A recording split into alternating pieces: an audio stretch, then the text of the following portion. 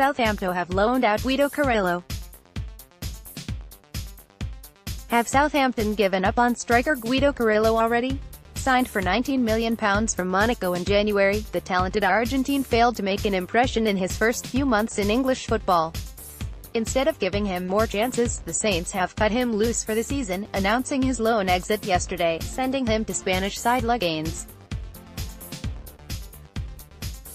At Leganes he has a chance to play under Mauricio Pellegrino, who was Southampton manager when he signed last season. Carrillo did not score any goals for Southampton last season, making 5 starts and a further 2 appearances from the bench. The 27-year-old's record for Monaco beforehand was hardly spectacular either, with 4 goals to his name from 15 League One appearances in the first half of the season.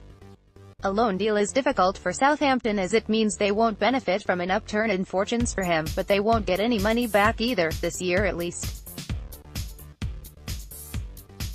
Southampton need Carrillo to succeed in Spain and attract attentions of even bigger clubs than Leganes, and one upside of his departure will be that he will not be a distraction next season if he is sitting on the touchline or in the stands. Here's a look at how Southampton fans react on Twitter to his exit. He was terrible, probably worst Southampton player in history. Tate at Tate_ol, July 8, 2018. I feel sorry for the guy tbh.